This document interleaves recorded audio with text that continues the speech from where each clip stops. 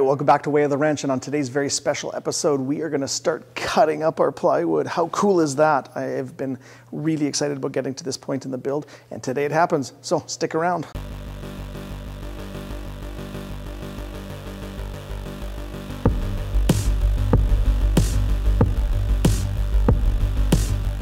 Now before you start cutting up your plywood, you're going to want to have your dimensions and your cut plans ready to go so that you aren't making a ton of waste and have to go get another piece of plywood.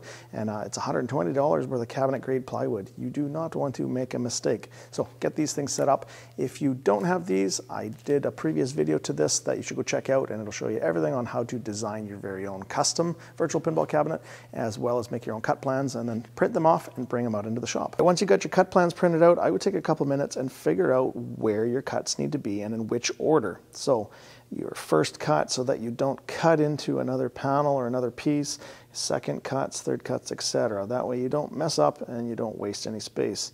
Now the other thing that I would suggest is I would not lay this exactly out on your full 4x8 sheet of plywood and then attempt to cut it all out at once. And the reason why is as you make your cuts, you might experience some problems such as tear out, that you have to take another little cut to kind of clean it up, or your cut is not exactly perfectly square even though you tried your best, and so you can lay up off of that fresh cut to make it square, and then that piece is still salvaged. So let's go take out our plywood and start cutting this up. Last time when we were doing the arcade cabinet build, we were in the wood shop and I showed you how to use all of these cool machines and cool equipment, and I thought that'd be kind of a neat thing for you guys to be able to learn about. But I did get a lot of comments saying, that's a really nice wood shop, I don't have any of that stuff, so I guess I can't build your thing. So what I thought I would do for this build is kind of go the complete opposite and not use any of that fancy equipment, come into the shop here and just use some basic power tools and equipment that you can either buy cheaply or even just borrow for free. So let me show you what I think you need for this build. Starting with the absolute basics. If you have a corded drill and you have a jigsaw, you will be able to make a basic level virtual pinball cabinet. Something to drill holes and something to cut stuff out. Now, are these necessarily the best tools for the best cabinet? No, but you can get the job done. These are very quite cheap to buy, and if you wanted, you could ask your friends. Someone's probably got one you can borrow. Now, if you're going to cut with a jigsaw, it doesn't cut exactly the straightest cuts. It can kind of wander on you. So a hint with this is you're going to have a guide that you're going to clamp down to your material so that you can rest it against and try to help make straighter cuts. But this will get the job done. Now, to get a better virtual pinball cabinet build, you're going to want to get one of these routers, and this is going to allow you to do the little slit for the T-molding.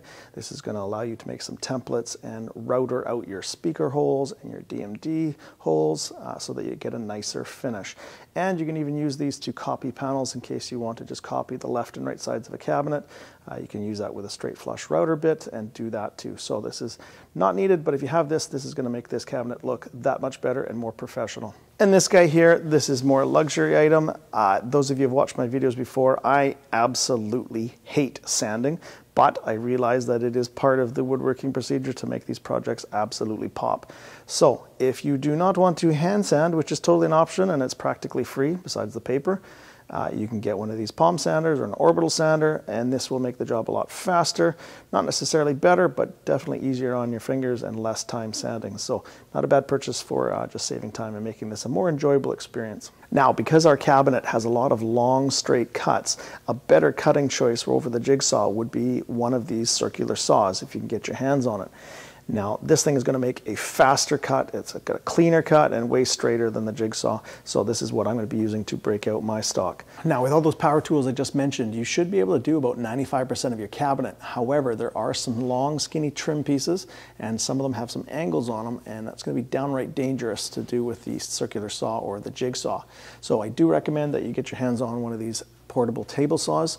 Don't go and buy them. They can be $600, $700, $800. Just see about renting them at one of the local big box hardware stores.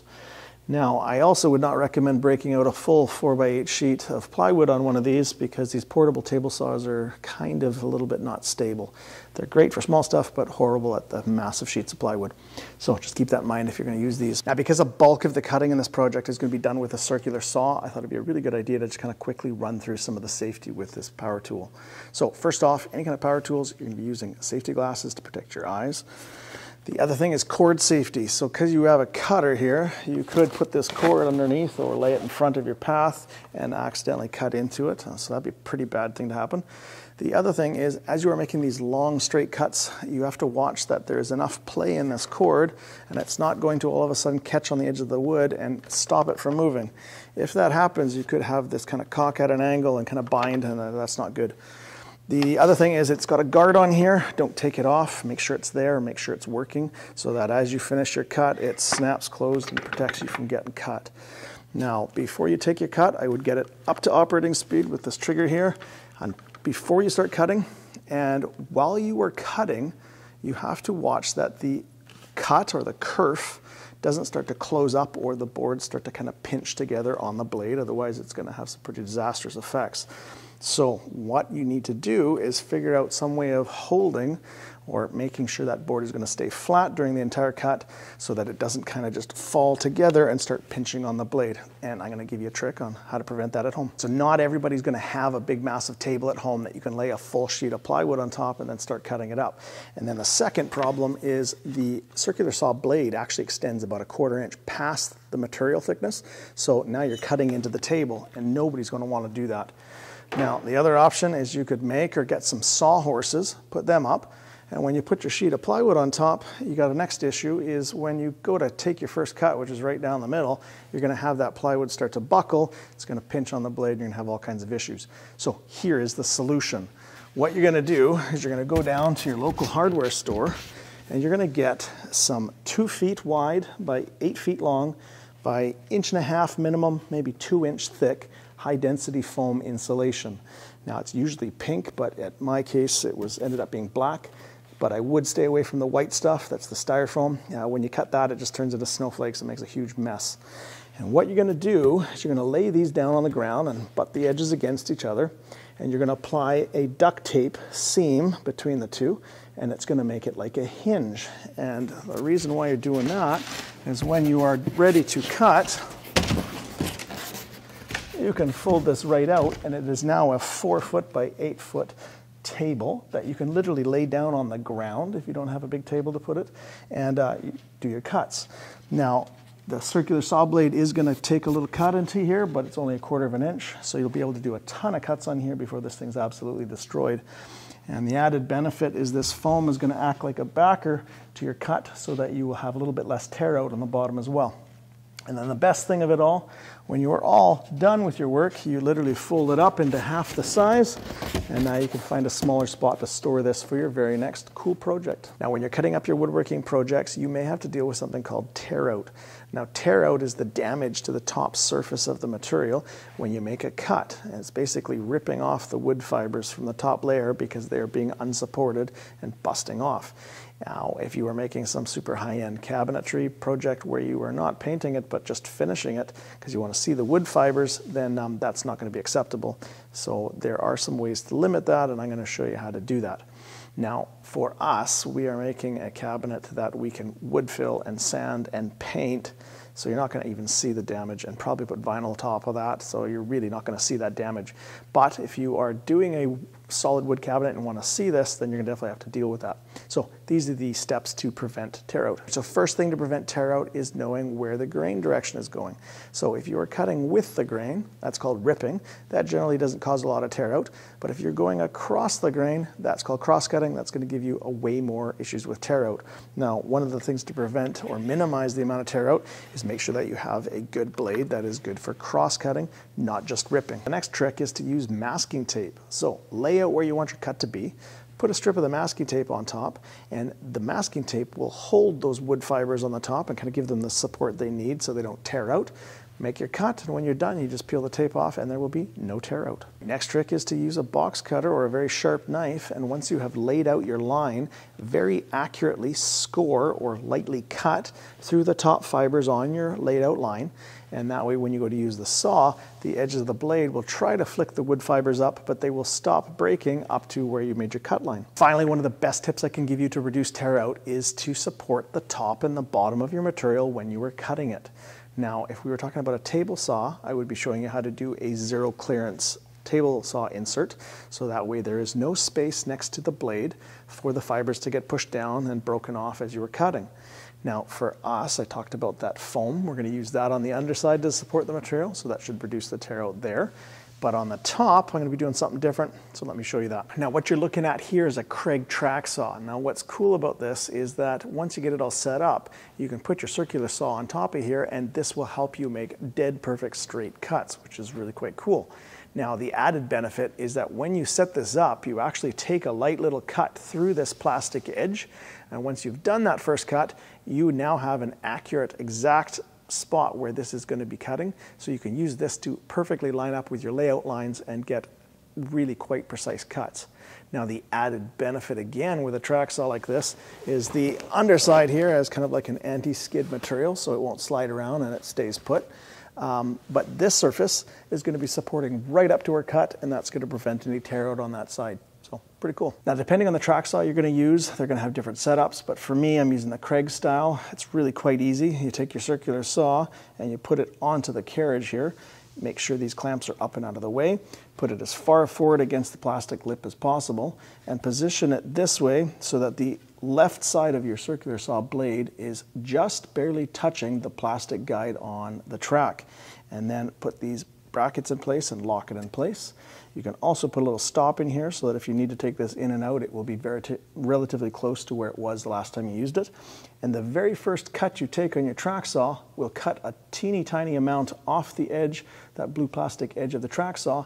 And once you have done that initial cut, the next cut you do will have a perfect ability to line up exactly where this is going to cut, and so you can use that track saw to line up where your cut is off of your marks you've laid out. Don't forget, before you make your first cut with the circular saw, you have to actually extend the blade out the bottom of the carriage here the amount to get through the material. So we're cutting 3/4 inch plywood, so you got to add that, plus about 1/8 of an inch so that you're digging into the foam itself. And then don't forget to add some thickness for the actual track saw itself. So in my case, from the very bottom of this carriage, I had to measure out 1 inch and 1/8 to the tip of this carbide tooth. And that'll get you the right distance. Now, if you don't know how to adjust this depth, right on the side here is a lever. You just have to lift this up to loosen it, and that allows you to change the depth to whatever you want, and then when you're done, lock it down by putting that clamp down and go pretty hard on it. You don't want this thing to be moving on you while you're cutting. All right, when you're ready to start laying out off your plans, you're going to need some measuring equipment. First one is a carpenter's square.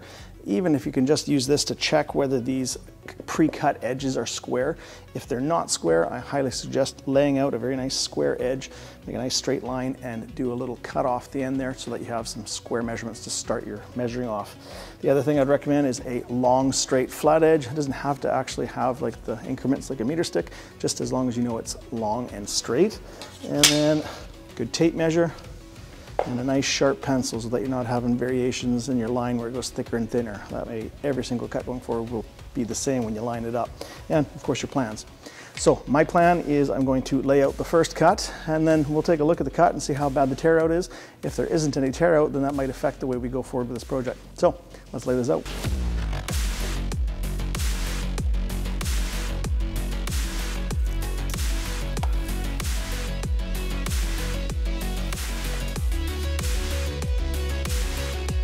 Once you got your marks laid out, simply lay down your track saw, line them up with your marks, and then you're ready for your cut.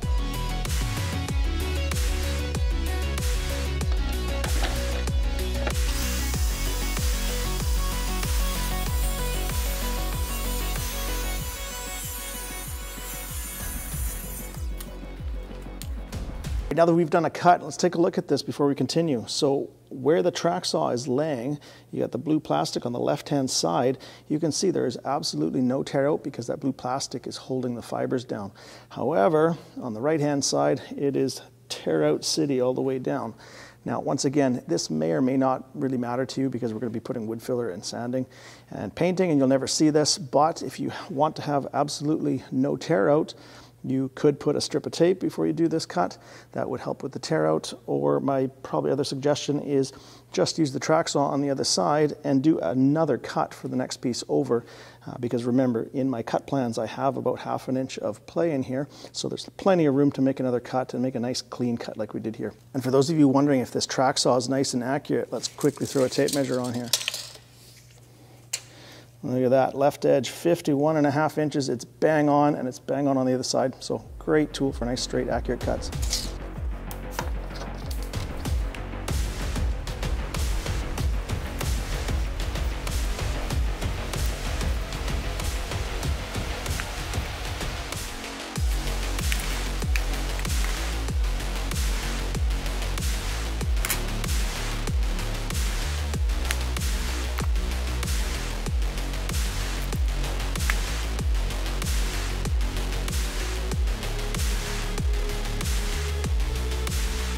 All right, so for this long angled cut for the top of the side cabinet, it's the same exact cut at an angle that matches both cabinets. So why don't we try the masking tape trick plus the track saw, and we'll take a look at the cut that way.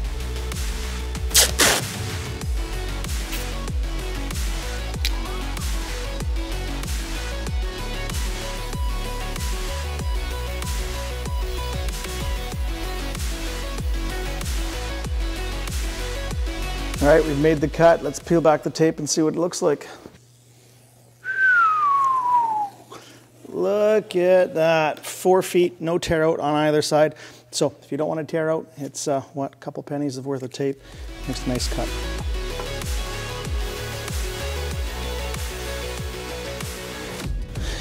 Yeah! One finished piece. There you go. It's getting there. It's getting there. A couple more to go.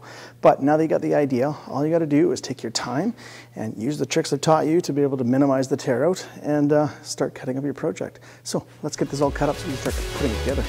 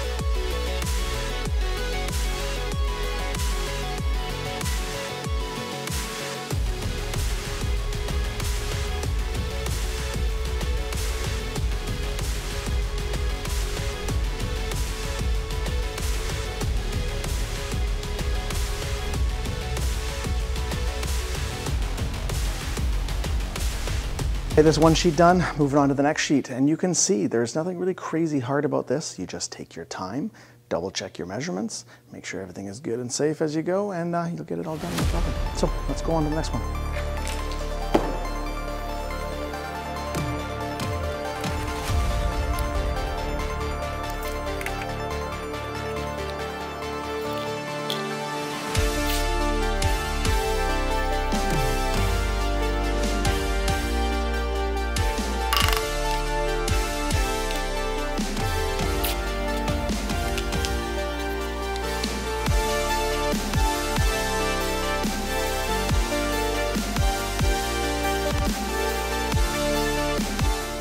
Man, am I impressed how accurate this Kreg track saw is. Well worth the purchase.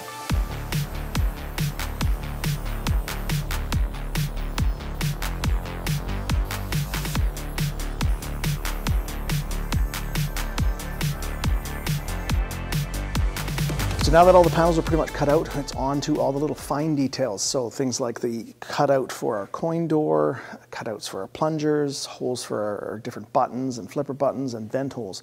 So for you, start with something simple that if you screw up, it's not that big of a deal. So I'm going to start with the back box. I've got a bunch of vent holes, get a practice at drilling before we start making the finer details in the front of the cab that everyone is going to see. So let's go take a look. So for the back of the back box, we've got some vent holes here that we need to lay out and drill. So pretty simple, but we'll go through this. From the top down to the line that these are on is 2 inches. So we have to make a nice line over here. It's 2 inches.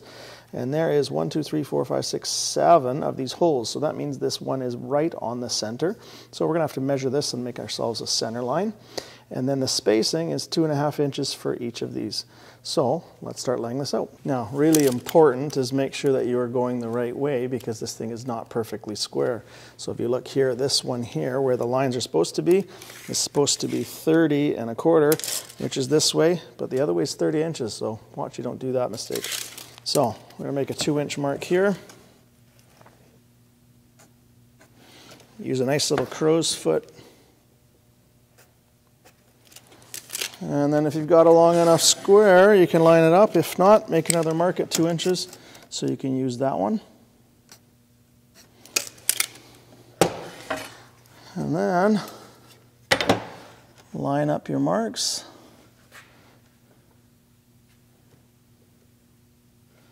And draw your line. This one didn't quite make it, so we're just going to connect the two here. There we go. So there's our 2-inch line. Now we need a center location for where that center hole is.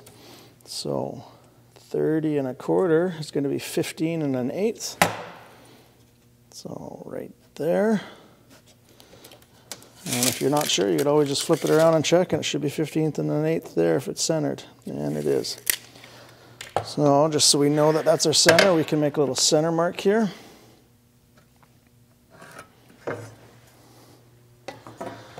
And then on this guy, it's every 2.5 inches from that. So 2.5 inches. 1/2 and 2 is going to be 5 inches over. And then 1, 2 1/2. So there's 1, 2, 3, 4 holes. 2 1/2 over. 1/2 and 2 over. And then 1, 2 1/2 for the last hole.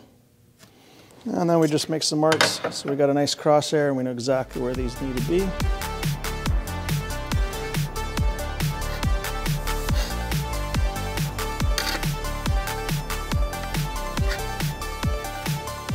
There you go. Not much to it. You can see it's all looking good. It's centered. If you're not sure, double check with your tape measure. Now, before we start drilling these holes, we want to make sure that the drill doesn't wander and put the hole elsewhere and kind of ruin the look for us. So get yourself a hammer and a center punch, and we're going to make a little dent in the wood so that the drill will start and continue where we want it. So take your time, line it up. Do a pretty good hit. That way you don't have any issues with the drill wandering away. Perfect. Now, as for drilling the holes themselves, you've got a couple options here. What I've got today here is a hole saw. These are very easy to use, not a lot of effort needed for hand drills. The only downside with these is the puck, that what you drilled out actually gets stuck inside and you have to kind of work it out with a screwdriver to get that out. I'll show you that in a sec. And then you got Forstner bits. These are really good, cut nice. However, they're a little bit kind of harder to push. So I do not recommend using these with a hand drill, especially something like 1.5 inch diameter. You're gonna have to put a ton of force and they might walk and move positions on you. So, but if you're using a drill press, these are really good, especially if you clamp the material down. Now, I don't have the other one here, but a spade drill, it's kind of like a flat drill, and on the ends it's got kind of little tangs that do the cutting. I do not recommend those. Those tend to tear out plywood pretty bad, so don't use those ones. And I got another trick here to show you so we don't tear out the bottom when we break through the material. Now with this sheet of plywood, I've got a table here that I don't really care about, so if I drill into it, it's not a big deal. However, I do have some scrap 5/8 MDF from the old cabinet build. If I put this underneath, and another piece just to kind of make it level on the other side here,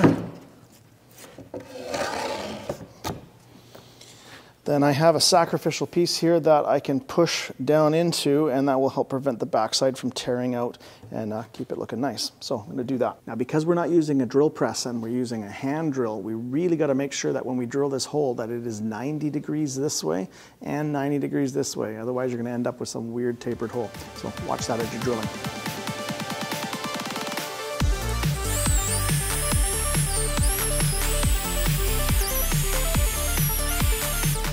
All right, like I said before, there's a wooden puck trapped inside this hole saw that has been removed from here. So to get it out, there's these slots on the side. Just find some small flat screwdrivers, one on either end.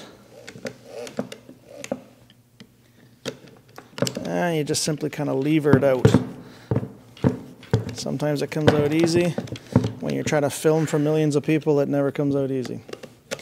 There he goes right there. And once you got enough of it sticking out, you can just grab it, toss it in the garbage, and then continue on to the next hole.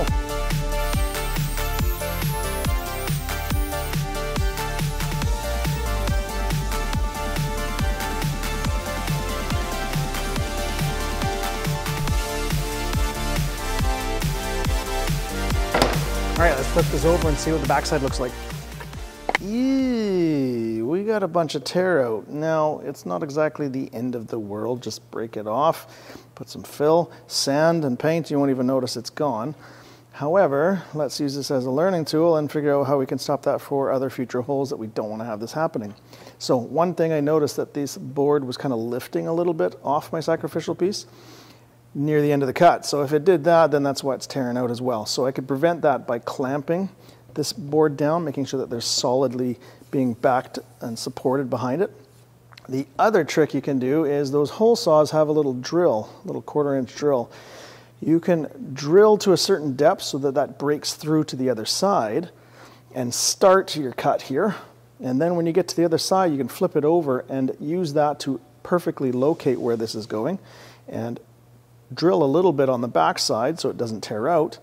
Then flip it back over and then continue to drill through, and that will prevent the tear out as well. So a couple tricks to prevent this for your other future holes. Okay, moving on to the flipper and MagnaSave buttons on the sides of your cabinet.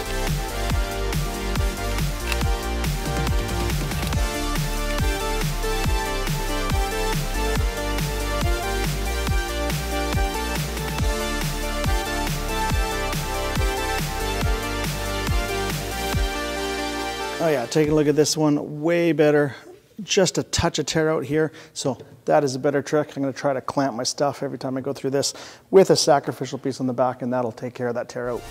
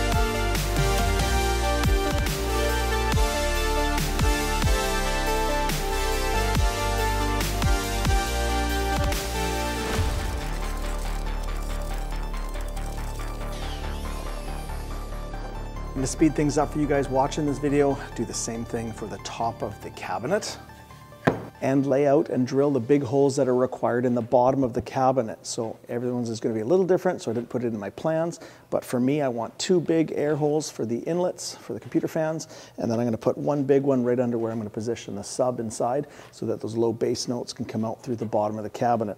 Now, pay attention to where you're laying those out, and you got to kind of forward plan a little bit where stuff is going to be. I want these holes near the front of the cabinet, but I also have those 1-inch glue-up blocks or battens that I'm going to put around the edges, so I have to make sure that my hole is not getting obstructed by those. So just keep that in mind. Figure out where stuff's going, put your holes in. I've heard a couple tips about drilling with these large hole saws. First off, make sure everything is together properly. There's nothing loose, otherwise you're going to have nothing but problems. Second thing is do not push down with this a ton of force. Let the saw do the work and have it spinning somewhat high speed. Now, these drills here are only air-cooled with the little fan here when this thing is spinning up quite high, and probably too high for what this needs to run.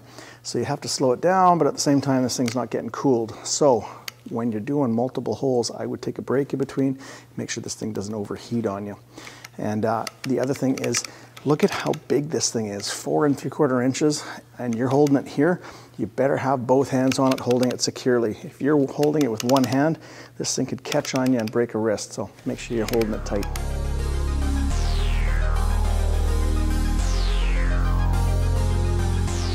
Cool, moving on to the front of the cabinet, which is going to start making this thing really look like a pinball cabinet. So I've got 3 drawings here. This one is more detailed for the actual coin door opening, which we need to lay out for 4 holes in the corners, and then we're going to jigsaw that out. And then the other 2 drawings here are closer up details of the plunger and the launch ball. Nothing really different here. We're just going to lay out and drill these 4 holes and then jigsaw cut out those corners. And on the launch ball, it's just a hole, but the back side needs a couple of blind holes, so holes that don't go through, just to locate the button so it says launch and it's not like upside down when you install it. And then this guy, for all our coin in and exit and enter a game buttons, we've got another zoomed up drawing for the details. This one's a little bit different, so we need a little kind of counter bore. So we're going to use a Forstner bit and go about 3/8 deep with a 1 3/8 inch diameter Forstner bit, and then we're going to finish it off with a hole saw and go through. So let's start laying this out.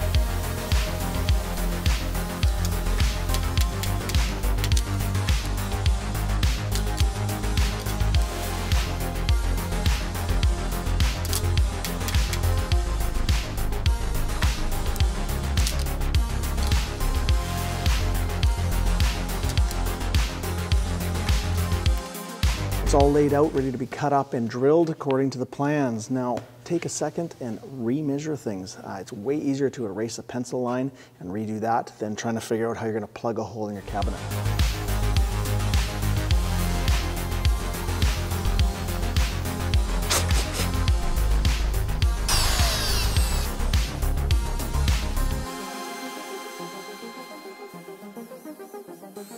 Now it's time to tackle these front buttons at our counterboard. So I've got an 1 3/8 diameter Forstner bit.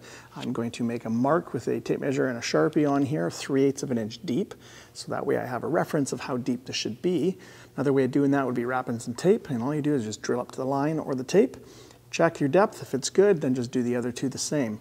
And then when we're done that, we're just going to take the smaller drill, which I believe is inch, could be 1 1/8. I'll take a look at the drawing, and then we're going to drill those all the way through with a hole saw.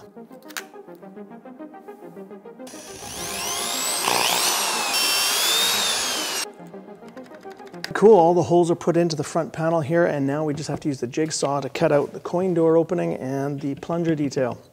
Now, the way that jigsaw blade works, where it goes up and down as you're cutting, it's probably going to tear out pretty nasty on both sides. So I'm going to do the tape trick and put it on both sides of the piece. And if there's a bit of tear out, it's not the end of the world. Remember, we can sand and fill. And the other thing is the coin door is going to have some overlap to hide that. Same thing with the plunger. So let's cut these out.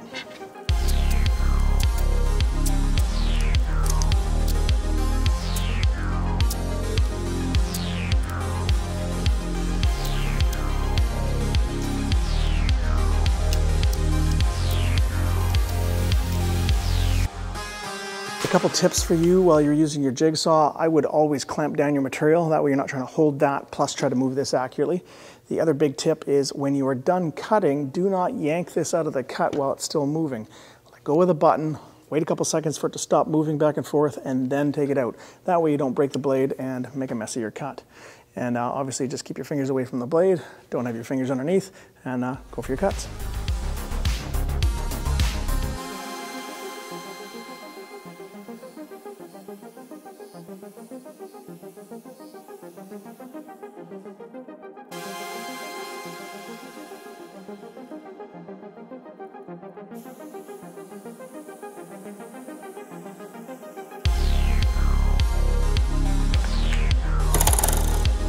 Yeah.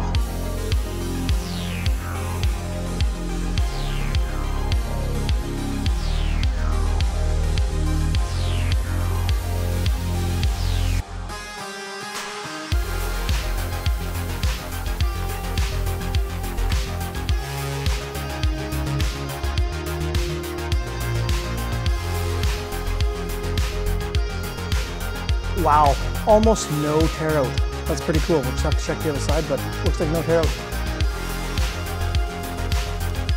Wow, super impressed. Not a single bit of tear out on the backside either, so that tape method worked really good for that jigsaw. I guess just make sure you have a really sharp blade. Now, one last thing before we forget, we have a couple holes for the back of that launch ball button. That way it orients properly and says launch the right way instead of it being upside down.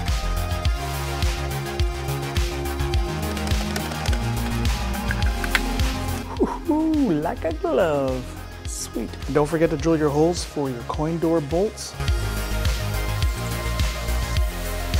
And don't forget to drill the hole for your pivot for your back box. Now, I have noticed a mistake in my design because when I laid out the dimension for this hole, when I line it up with the hole for the pivot, I'm actually about 3/8 of an inch sticking up past. So that's not going to let the back box sit down. So I had to take a look back and see what happened.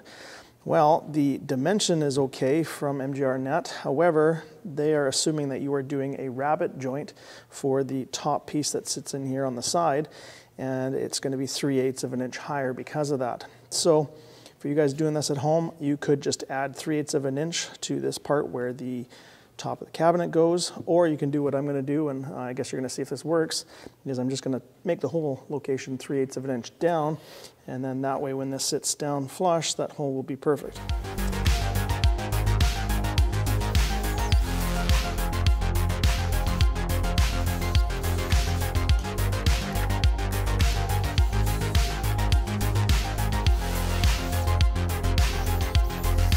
So the next thing is I have a bunch of little holes that kind of needed to be figured out before I started drilling them. So what I did is I literally laid out absolutely everything that's going in the cabinet so I can see where those holes are going to be, make a broad mark, and then kind of lay it out and drill it after. So let me show you what I did. Starting at the front of the cabinet, you can see I've got the front base shaker for the front channel all the way up at the front, so I'll feel the front channel better. I've got my 2 inlet fans placed over the holes we've already drilled. And then in order to get this base shaker as far forward as possible to tell that the difference between front and back, I decided I'm going to make a little kind of elevated tray to hold all of the audio stuff. So this is actually removable, and it's the wireless control for the 2.1 sound setup. So this can go anywhere I want, including off the cabinet. And then I've got my front and rear amplifiers, got my 7.1 surround sound external card. And then this is that KLZ25 board. I just left it in the electrostatic package so I don't zap it. So with that all elevated, I can get this bass shaker nicely up to the front. Now, right behind there, I've got the sub, so I'm going to have to drill a hole for the sub. So the bass notes get down through the bottom of the cabinet, but that's roughly where I'm going to put it. Got a little teeny fan controller board that can really go anywhere, but you can see there is quite a bit of room, especially if I want to do any kind of future upgrades. Right here, somewhere on the right near the front, I'm going to put underneath the cab a soft power on-off button so I can shut the cabinet off. And then once again, I've got some small teensy and an octo shield for the LED addressable lighting and the DOF setup, so this is pretty small. I might even try to put it on the shelf as well, but really that can fit just about anywhere. Now, what I've done on the back is I've got the computer here. It almost fits stood right up. And the question is, do you decase it completely or not? I might just leave it like this if there's room. If I need room, I'll take it apart and make a smaller board for it. But I wanted to have the rear bass shaker as far back as possible so that you can hear a better distinction between the front and back channels. So I am going to make a kind of shelving unit for this to sit on, and I think it's going to actually be on drawers so I can pull it out once I open up the back hatch, and that way you can service the PC. And then to the left and right, there's our smart power strip for power coming in the cab, and then our various power supplies. So one for the LED addressable strip, one for the 12 volt stuff, and if I need more, I still have some room on either side. So really, this is about it. Oh, I forgot one thing. On each of the corners, I'm going to drill like a 1/2 inch hole away from the glue blocks so that I can run the LED addressable strip underneath the bottom of the cab for under cab lighting. So I've got a hole to lay, 4 holes for these to lay out. I've got a bigger hole, probably a 4 3/4 inch diameter hole saw for the sub because the speaker is on the bottom. One for the power. Ooh, and I almost forgot the one thing here. So I want to put one of these USB pass-through sockets right up at the front, but underneath. That way when you're looking at the front of the cabinet, you don't have extra holes and buttons and things that would not be there. Yet you can just quickly put a USB key in or a controller, game controller if you wanted, so that we can play some main games pretty easy underneath and out of view. And then this is the coin door. I just kind of loosely put this up in the front so you can actually see. If you were to open up the coin door, you can see inside. And once again, this elevated shelf will make it easy for me to make adjustments on the amplifiers. And that's really all the access I would need for that. So, cool. I'll lay this all out and start drilling those holes.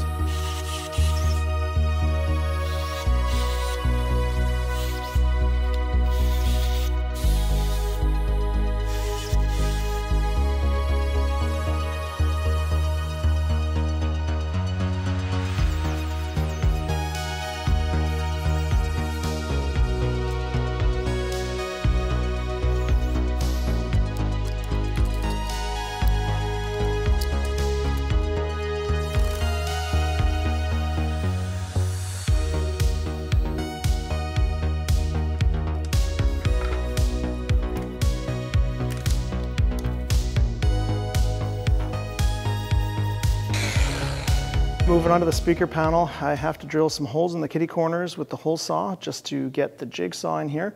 And then I'm going to cut out the openings for the DMD and the 2 speakers. And when I do that, I'm going to stay about a 1/16 away from the edge to the inside. That way I leave a little bit of room to clean up with a router after.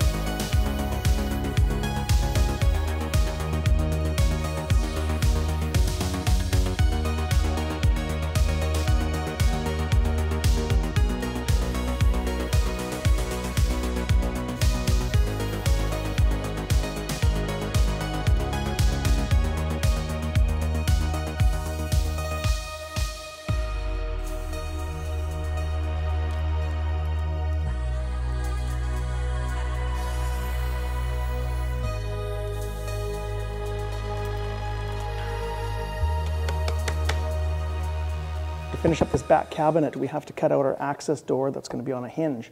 Now you can totally just do what I just showed you, drill some holes with the hole saws and cut it out with a jigsaw, but the problem is the piece you need is going to be damaged because you had to put the holes in it.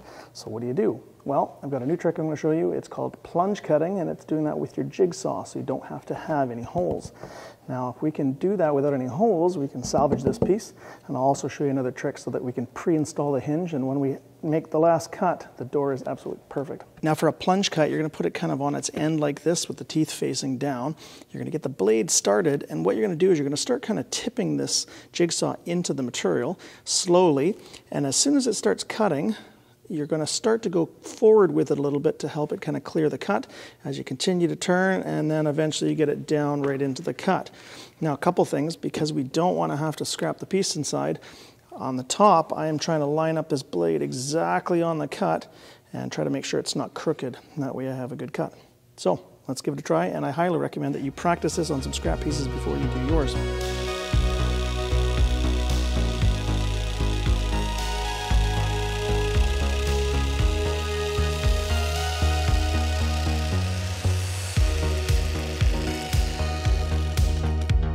Now taking a look at the cut I just did, you can see a slight wave in it, but man, by the time you get the door on hinges, you're not going to notice this at all. So as far as I'm concerned, that's a good success. We just have to do a couple plunge cuts and we will get that back box done properly.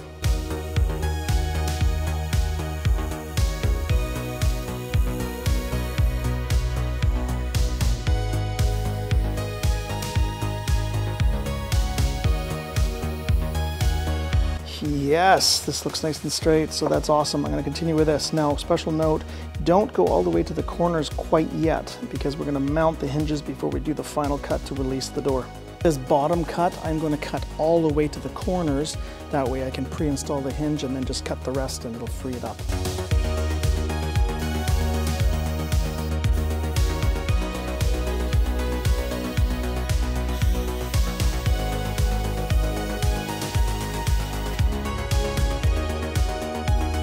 For these hinges, cut on the seam between the two, don't cut in the middle, otherwise it kind of butchers one.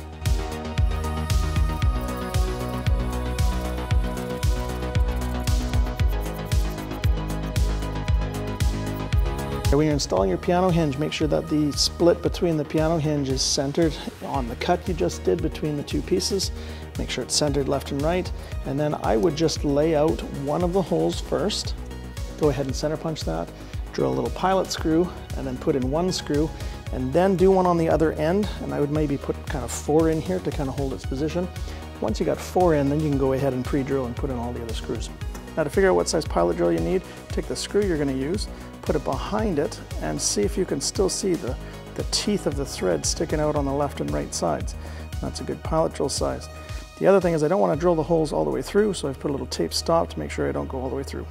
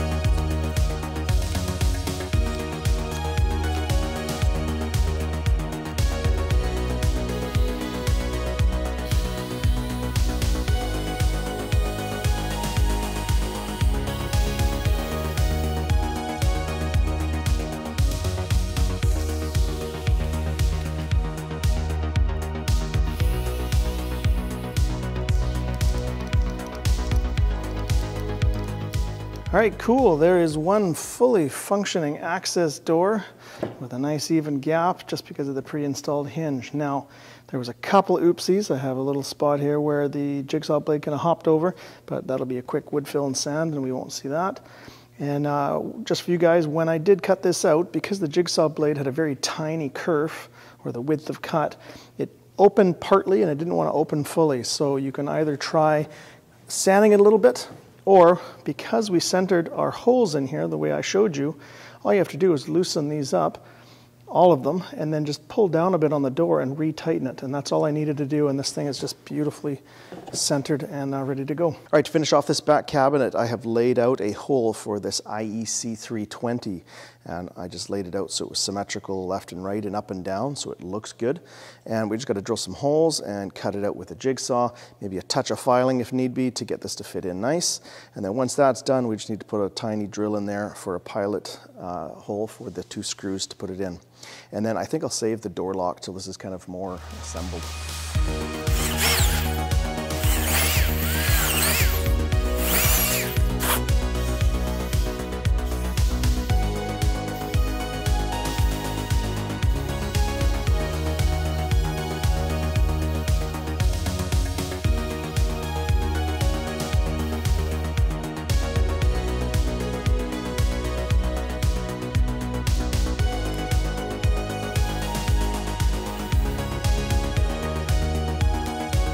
And just like the back of the cabinet, I'm going to do the same kind of plunge cuts with my jigsaw, pre-install a hinge so that we have an access panel on the back of the back box.